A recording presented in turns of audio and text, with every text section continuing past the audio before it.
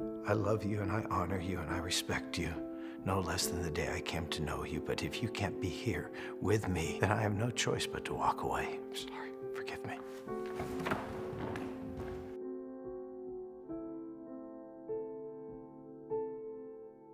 Been a while, stranger.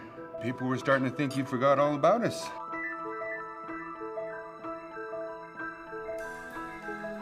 Suppose you want to know what happened? I didn't mean for everyone to die. This terrible thing. Somebody explain to me what's going on. He was there. So that's it. Case closed. Travis didn't do what he's being blamed for. I don't buy any of it. Your whole story. One half of me says, let it go. The other half says, no. God has his plan. You should know that better than anyone. Have faith. God has not forsaken you. Whatever dark shadow we find ourselves cast under, he is there for us.